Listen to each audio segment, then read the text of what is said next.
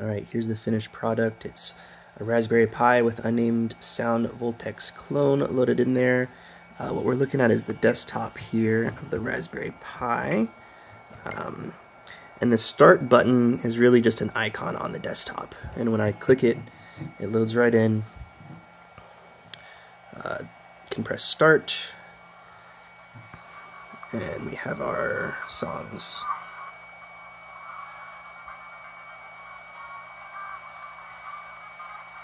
So I'll just pick one and play a little bit. And,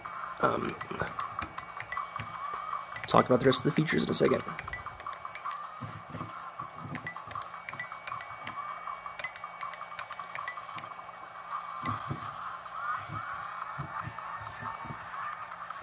This thing is pretty good to hold. I can't demonstrate that too well while I'm taking video, but obviously with the real game, you're using both hands, not just thumbs, so some of the hardest songs wouldn't be playable on this thing, probably, but I'm no pro anyway, so all good. As you can see, these buttons are lighting up just like a regular controller.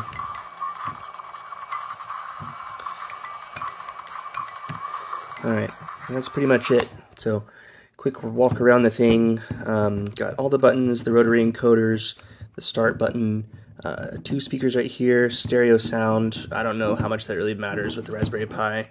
2 USBs over here.